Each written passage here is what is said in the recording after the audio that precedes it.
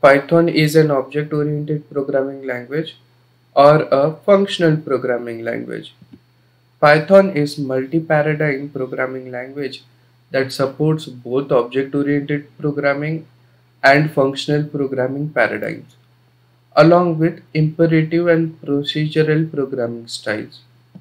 Python provides a lot of features that supports object-oriented programming, including class, object, inheritance, encapsulation, polymorphism. This feature allows developer to create modular and reusable code that is organized into objects and classes. Python also supports functional programming paradigm with features such as Lambda function, map, filter and reduce. These features allow developer to write code that is more concise, expressive and easier to read and maintain.